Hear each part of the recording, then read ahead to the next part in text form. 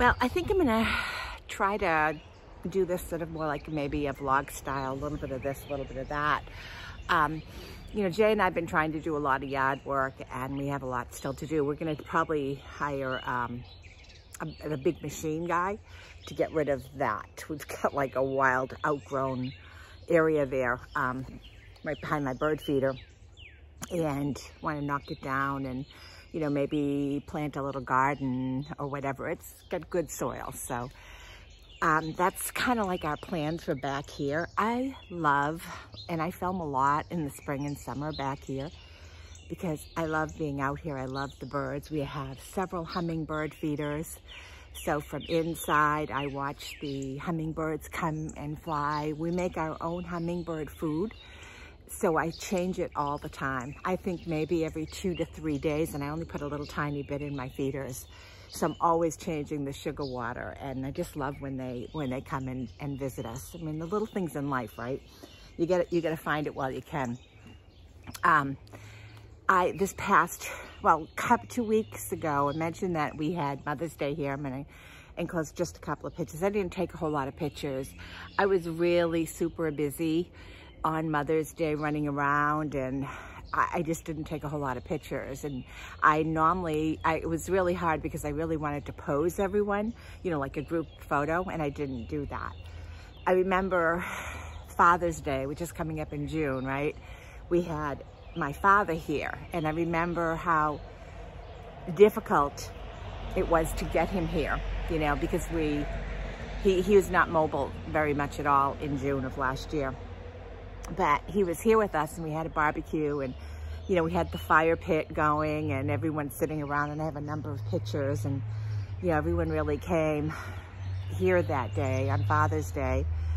And on Mother's Day, I just kept thinking of that because I didn't know that Father's Day was going to be the last Father's Day, you know, that I would have with my dad. I mean, you obviously never know when the last day is, right? Especially as your parents get older.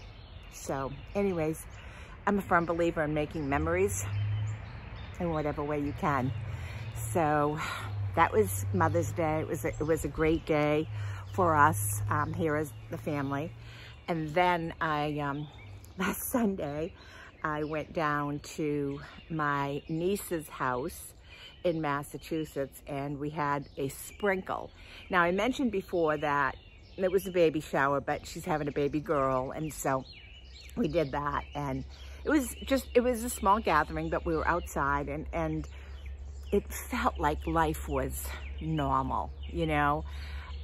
Some people were vaccinated. I'm sure some might not have been. Nobody asked any questions. Everyone, you know, before anyone hugged you, they asked if it was okay, which is fine, you know. But it was just lovely. She got a bunch of beautiful gifts, and she's having a baby girl, and she's going to name the baby girl after my dad's sister, who was killed in a school bombing in Germany as a young girl. And I think she was 12. And so she's going to name the baby after Adelina. And I just think that's so special, you know, so special. So anyways, I'm including some pictures in here so that you can see. It's just really beautiful. She got some gorgeous, gorgeous clothes. We don't know if we're going to give her a nickname, Addie or Lena or whatever, but I'm so thrilled that she's choosing to name the baby after my father's sister, and her middle name will be Clara with a K, after my mother's sister. So it's a great way to tie in both paternal and maternal in a little baby girl's name. So I love it. I'm also still a little swollen. Guys, I had my second root canal. I had a root canal that was an old root canal. They had to clean it out. It was very, very infection, very swollen. So I had the second visit for that root canal yesterday. And oh my gosh, the root canal itself wasn't super painful, but when they give you that injection up in the roof of your mouth, I was glad I went to the bathroom because I probably would have peed myself in pain. It's really painful. So, yeah, I know it's just kind of like, you know, I don't know, you know, I was like lying there, and I did take a picture. I had my shoes on, and it's like, I said, in the wintertime, the views must be beautiful because it overlooks the city in Manchester, the window by where I was. So I took a picture of that. But anyways, last night I was in a lot of pain. The Novocaine started to wear off. It was just in a ton of pain. It was unbelievable. But this morning I'm okay, you know, I feel good. I have a third visit to go to where they, you know, take the temporary filling out and redo the whole filling bit, you know, but I guess I'm going to do that in a couple of weeks. So yeah, I got my root canal done, almost. The biggest part of it's done anyways, the root canal part. So thank God, I don't want to ever go through that again, and I know, who knows, I probably will, right? But you know, other than that, it's been a crazy week. I talked a little bit about real estate last week in my video and how busy it is. And, you know, having been a real estate agent for 36 years, and I'm an associate broker, and at one point Jay and I owned our own firm, it's really hard for us because we know what the market does, you know, it goes up and down. And so it's like really hard for us to not jump in and tell people don't buy. But I think if it were me, you know, and if anyone asks me, I would say that. You know, the old real estate saying, buy low, sell high. Well, right now it's the sell high for sellers. And housing is a inherent need of people. It's the need. People need that security of housing, of a roof over their head, of a place that they can make their memories. So people will always buy. And it's just a difficult market when you see things happening that you shake your head, like people bypassing the home inspections, which I would never do. I would never bypass a home inspection. No, I wouldn't, because to me, that's crazy. It's scary crazy, because you never know. You could bypass the home inspection, but you never know what could be hidden, you know, or not so much hidden necessarily by a seller, but maybe even a seller doesn't even know. So yeah, seeing all that kind of stuff, I cringe at it. I really do. I cringe at it, because to me, it's so scary to have people do that, to bypass, you know, even the appraisals. They're saying, okay, well, you know, the bank requires an appraisal. We'll come up with the difference. And people are borrowing from family to come up with the shortfall. I don't know. And I don't know if there's any end in sight, because I think the big difference in this escalated market is that it is not investor driven. You know, our last real estate boom and bust, the market was investor driven. So when, you know, speculation and all that, right now it's that basic need of housing. I think a lot of it has to do with COVID, with the feeling of being secure, and people are, you know, they're actually coming up to the country, you know what I mean? They're escaping, in some cases, the cities, because, you know, they want, you know, they want to have that security of feeling, you know, that maybe they're away from a lot of things. I don't know if that's the right way to say it or not, but yeah, so my real estate market is totally crazy. Totally insane. And I don't know how long it's going to continue to be that way. But it is what it is, I guess, in that sense, you know, not much you can do about it. I do, and I'm happy I live in the country. Even though I complain, we don't have things like well, there is public transportation, but not readily. You know, you'd have to go into one of the cities, but where I live in my little country house, there's no public transportation. To get a cab to come here would be like crazy expensive. So I do have a different lifestyle in that sense. So I know some of you are going to ask, is this a wig? This is actually my bio hair.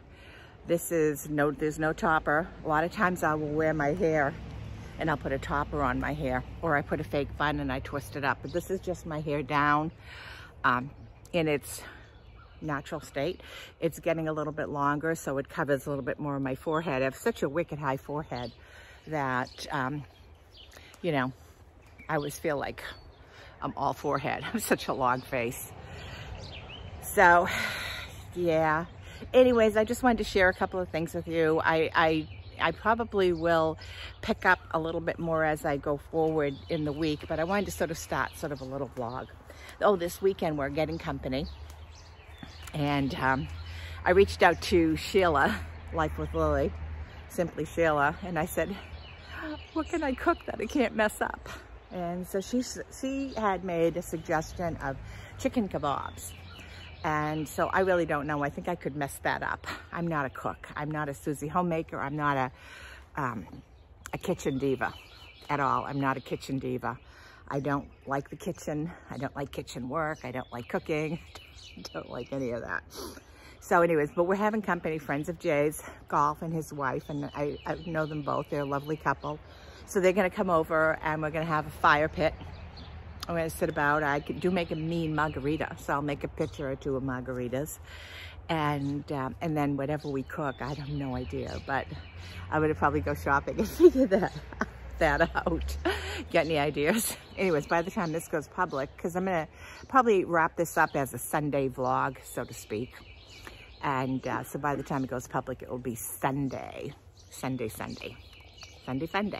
anyways, that's it for now. I'll come back in a few, or in an hour or two, or tomorrow. I'm back. I wasn't very good. I didn't come back yesterday, but something happened this week that has, I guess it's been weighing on me, and it made me think that this is probably something that would be very, very good to discuss or to bring up. And, you know, that is maybe the role of influencers and product reviews and endorsements. You know, first of all, just let me say, I have never, as of yet, done a sponsored video. I'm not saying I wouldn't do a sponsored video. If somebody offered me a sponsorship on a product I believed in, you better believe I'd jump on that opportunity to make money. Sure, why not? But the key thing is a product I believe in. So for me, I don't want to just, you know, I mean, I do a lot of Octoly reviews, but I'll tell you, 90% of the time when I go into Octoly, I don't even select a product. There's either nothing there that floats my boat, that pulls me in. I don't even select it. So if I'm selecting a product to review from Octoly, it's going to be something I really want, something I really like. And then I may, because Octoly has funny rules of 21 days, you know, I may talk about it way before I use it up to really know. But I usually say that, you know, just started, going to be starting, looking forward to trying it. And then there are other companies that reach out. And in my email, I'm not exaggerating, in my email, and I have 2 emails that are affiliated with my YouTube channel, but without any exaggeration, in that email, I probably have on any given day between 20 and maybe even 30 to 40 emails from brands. Many of them, I might take a quick look and I delete. Most of them I've never heard of, you know, because obviously I'm a small YouTuber, right? I'm not going to get no big brands that are going to reach out to me. But every now and then I get something that I'm like, ooh, you know, I want to try this. And there's a number of those that I have done. Dermatology, for example. I love their products. New Face, you know, Skin Store. Oh my gosh, I love them. And got all these bugs around me. But, you know, Color Science. I love their products. And Science Serum. A number of products. McCoo Oil. CBD. So I can probably count on my 2 hands the number of brands that I've said yes to, that I've enjoyed and continue to use. And the rest I say no to.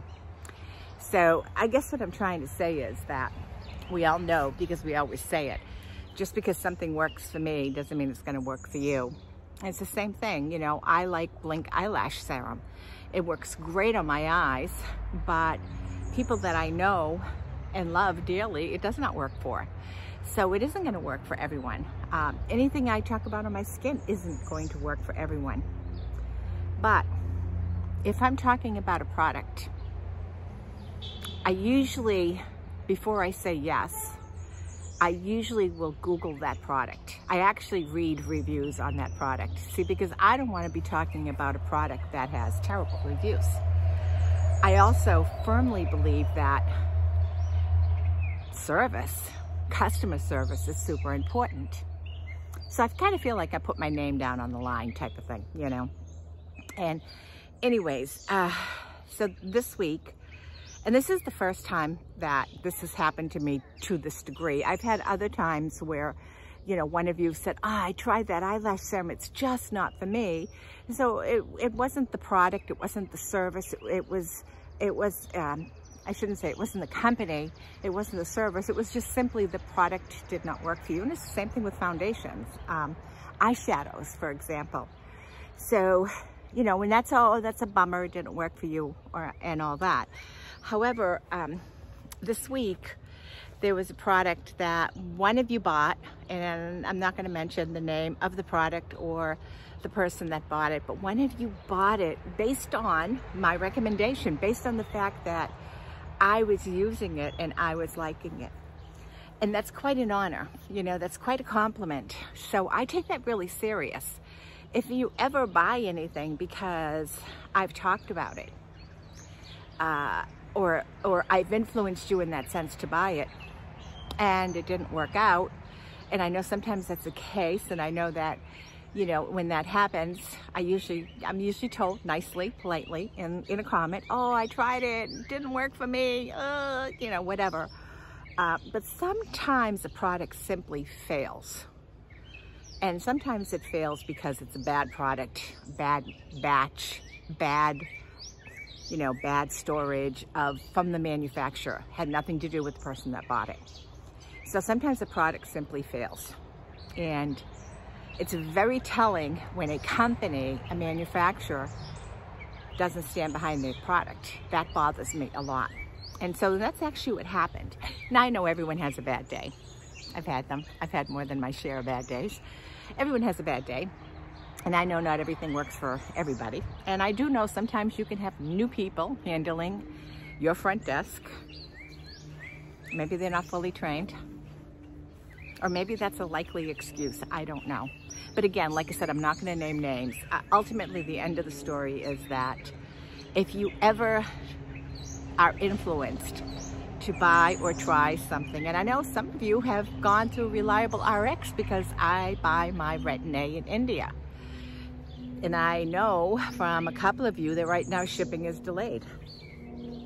But aside from that, you know, if you ever have an issue, if you've ever had something you've bought and it just hasn't worked out and you go to return it, right, or whatever, and you feel that you're getting bad service, I'd want to know, you know, and not to say that I could fix it, but maybe I can, or maybe I can try, but I'd want to know. I don't feel personally responsible for a company or a brand's bad service. I just want to know if that happens because I don't want to recommend them or their product in that sense. It is really sad when the product in question might be something I enjoy and I use. And I probably will continue to use it because for me it's worked out really well. So it's really bad because I do know, you know, everyone has an off day. Product can have an off product too. I don't know. But it just made me really think about influencers, the things we talk about. And I'm super guilty of it. You know what? When someone talks about a new hair serum or something that's gonna, you know, prevent hair fallout, I'm like all over it. I'm like, yeah, you know, because you want to believe it, right? And I've been disappointed too. And I just don't want to disappoint you guys like that. I don't want you to be disappointed like I've been disappointed. I really don't. So when something doesn't work, and it's beyond it just doesn't work for me, you know, my mascara right. I love my mascara, but some other people, oh, that wasn't worth it. No, you know, anything like that. You know, I don't want you, I guess I don't want you to ever feel like you can't say it to me. You certainly can say it to me. You can send me an email, you can leave me a comment, and I will do whatever I can within my power to make it right. And I think that if a brand values, you know, like I'm considered more of a micro influencer. Obviously, I don't have a huge following. My channel is growing at a very slow, moderate pace. And while sometimes it seems like it's standing still, I do know it's growing. And even though it's a slow, moderate pace, it's growing and I enjoy it. So yeah, I just want you to feel that it's okay to reach out, and I will do what I can to fix it, to make it better if possible. And I also want you to know that I value every single one of you. And if one of you buys something, your hard-earned money, buys it because I talked about it and it works for me, I so want it to work for you. I do. I want it to work for you.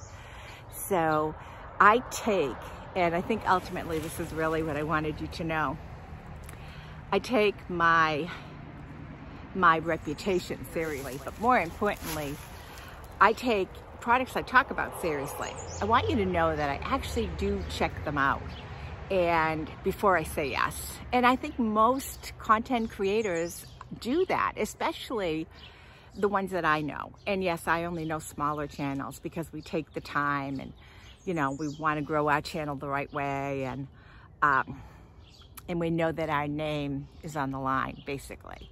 So I know most people that I know that are in my, you know, my circle of people that I hang out with, so-called, on YouTube, do the same thing. They read reviews. They check out the product before they say yes. So yeah, I want you to know that. I want you to know that there is some thought process into a product that I say yes to.